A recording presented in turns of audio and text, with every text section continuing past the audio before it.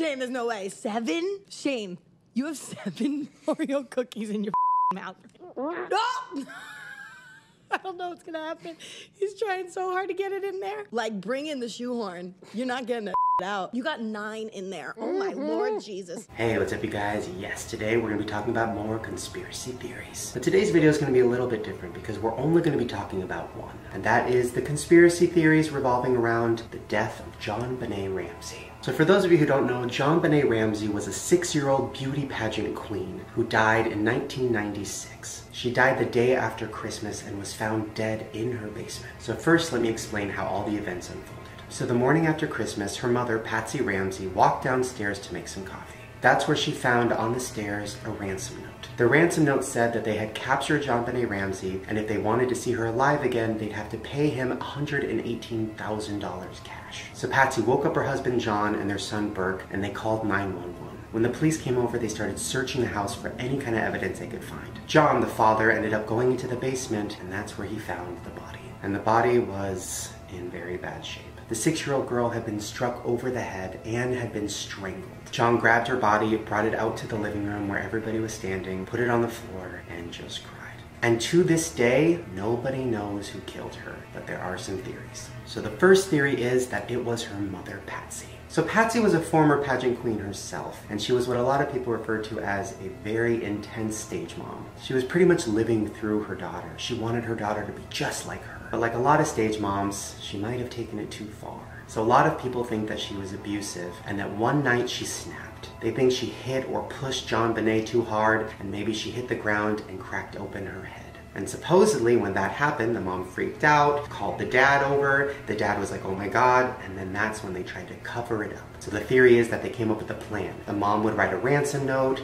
they'd call the cops, they'd put the body in the basement, they'd strangle it and make it look like it was some kind of child molester. And because John loved his wife, he was willing to go along with this. So here's some evidence that points to that being real. Number 1, scientists took samples of John and Patsy's writing and compared it to the ransom note, and they found a lot of similarities with Patsy's writing. The note was also written on Patsy's stationery set that was in her office. And another piece of evidence was there was undigested pineapple found inside of JonBenét's stomach when they did the autopsy. So she had to have eaten that pineapple within like an hour of her dying. Well, police found a bowl of half-eaten pineapple on the dining room table. And guess whose fingerprints were on it?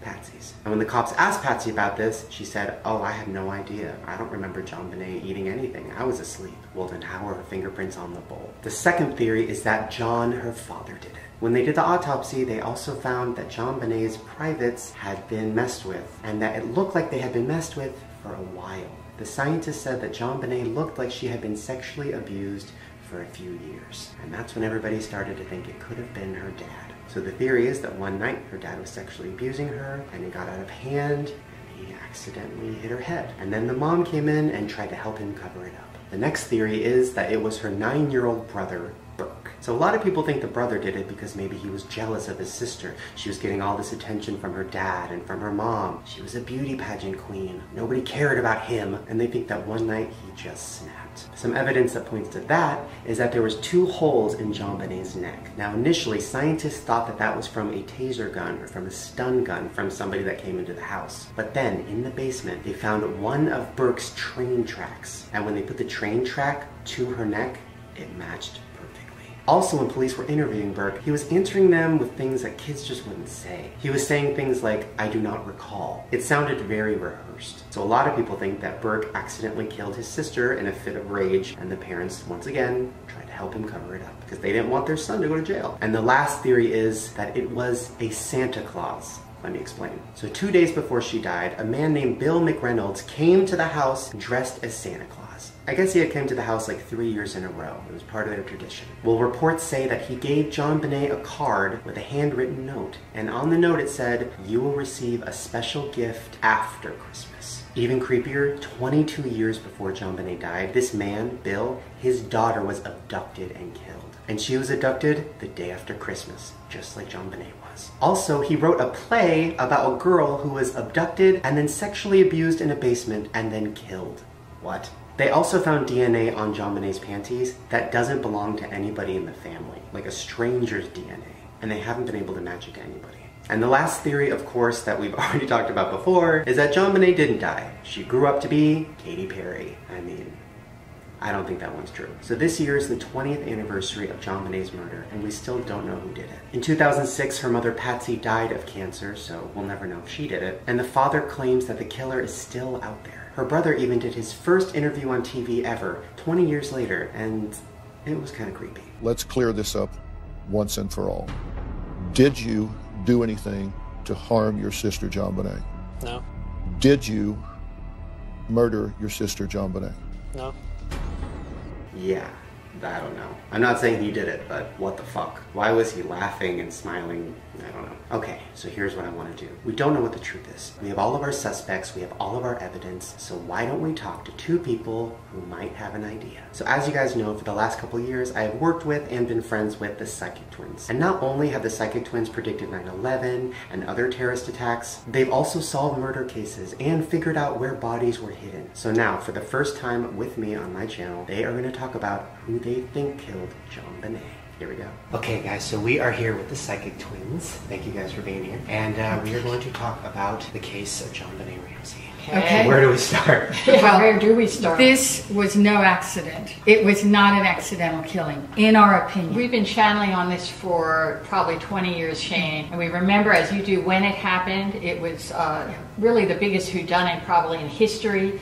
We feel that this cover-up goes very, very high to the Illuminati. This is not just, yes. Oh, I just got so excited. Yeah, okay, I know. Mm-hmm. This is something that nobody knows. There's a reason the family and the police do not call us in on these cases, Shane. And it's because they don't want this solved. Because you guys have solved murders before. Yes, you we have. Bodies before. Yes, and we the have. police call you guys a lot. Well, it's interesting because my initial thought when I saw all of this, you know, all the documentaries going on right now and stuff, the dad's whole thing is, it was some random killer. It was a pedophile. But, you know, we just have to move on. If my daughter was killed by a random pedophile, I would be looking for that pedophile till the day So would I. Of course. We would be Anyone looking would. for the Of killer. Of course You would keep looking. You wouldn't try to get a plane out that day after finding your daughter's body in the wine cellar in your home. You wouldn't be trying to get a plane out 2 hours later. Which, by the way, is something I didn't mention earlier, is, yeah, the day that the kid died, yes, he was trying to get a plane to go somewhere. Yeah, he was on the phone while the police were there. Crazy. And he was trying to book a pilot for a plane and he to had, get out. He had for the whole private family. planes. He could easily have done that. But people overheard him. There's a lot that's been suppressed. Even DNA evidence has been wiped clean from computers. I don't think people realize how much tampering has been going on behind the scenes. This goes so high, Shane, that the cover-up just, it goes to the highest levels. Yes. And we're talking all the way to the Illuminati. Okay, so let's break it down. So what really happened? We feel that... Oh my god, I'm scared.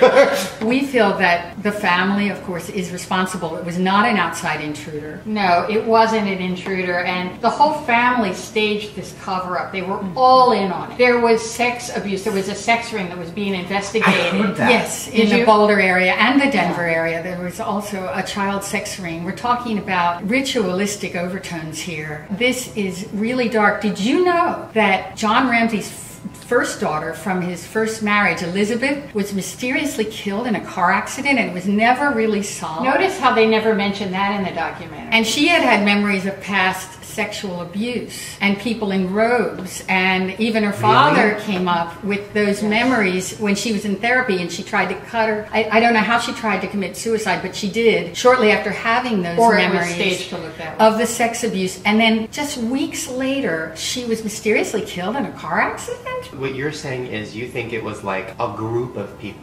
A group of people that... Well, they were involved in her death. We have a strong opinion that it was the father that did it. Burke is the red herring. Burke is the scapegoat, the son. The distraction. You know, yes, he has problems. Yes, he's been hiding for 20 years. But we don't feel that it was the brother that did it. Yeah. The dad. Was it just him that did it? I feel We that it was. feel that it was he, but we feel Patsy wrote the ransom note, and it was in her hand, and it probably took her over a half hour to do it. There was a lot of plotting to cover this up, but we don't believe it was accidental. Wait, so, okay, but why would the dad want to kill the daughter? I feel that there was sex abuse for years. And in fact, if you are able to look at the records, which I think they've been sealed and closed, but she did see a doctor something like 32 or 33 times for yeast infections and vaginal problems at the age of 5. Okay, so dad killed her, supposedly, maybe. Mom knew that dad killed her?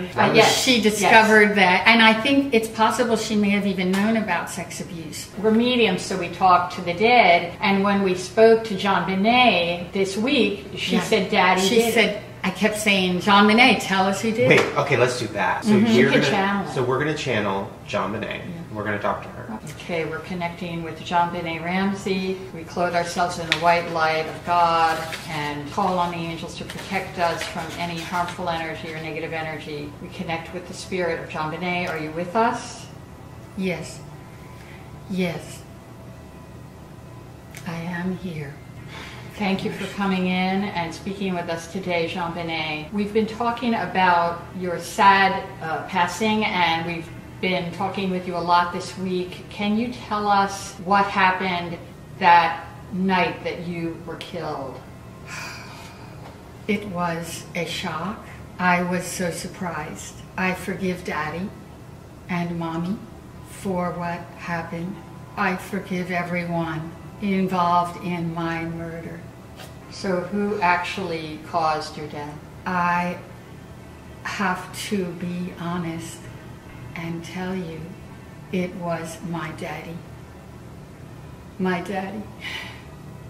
And I forgive him. It went on for a while. No one knew. Was he afraid you were going to tell someone? Oh, yes. Very afraid. It is not what it seems. Not what it seems. Mommy knew and did not tell. Mommy knew. Very painful. Are you with her now? Yes. Yes. Okay. Mommy is here. Thank you, JonBenét, for joining us today, and we wish you peace. You are so welcome. God bless you. God bless you all. Thank you, JonBenét. That was emotional. Wow. I don't cry very much. No, that was... But it felt real to me. I felt she was really present. What did you feel, Shane? Oh my God. That was so intense. We don't usually expect what's going to come through. And I think there's so much investment in this being tied up and made very clean, and there you go, nothing to see here. And I think it's good to entertain other ideas. We originally thought it was just a conspiracy on who actually killed her. Turns out it's a conspiracy even bigger than that. It goes very, very high up. And honestly, I am not surprised. Especially with all the stuff we always talk about, right. The Illuminati. That's right. Should we be scared for talking about this? Well, we always are.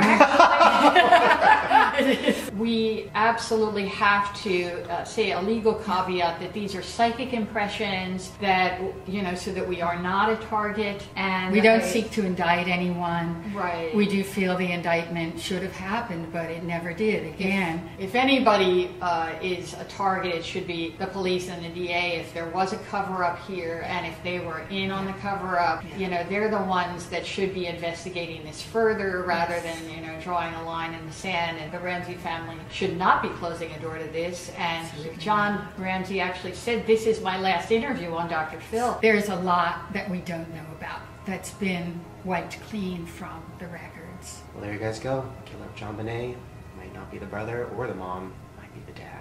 Oh, and by the way, guys, we did another video on their channel where we talked about celebrity predictions, and we talked about Justin Bieber, talked about a lot of celebrities, and there is a lot of the shocking stuff. So go check it out. Shocking. All right, see you guys later. Bye. So there you guys go. Hopefully you enjoyed that different conspiracy theory video. And let me know down in the comments, who do you think killed JonBenét? Also give this video a thumbs up if you want more conspiracy theory videos, and subscribe to my channel right down below because I make new videos every single day. And if you want to see more of my conspiracy theory videos, I've done like 20 of them. I'll put a link to a playlist right at the top of the description below. Alright, you little conspiracy theorists, I will see you tomorrow. Don't believe everything you hear. Bye. There is an actual poster for the Whopperito. The fuck? Like, I know when I was a kid, you used to get like a poster of like Britney Spears and you put it up on your wall and you'd like pretend that you were jerking off to it when in reality you just wanted to be her.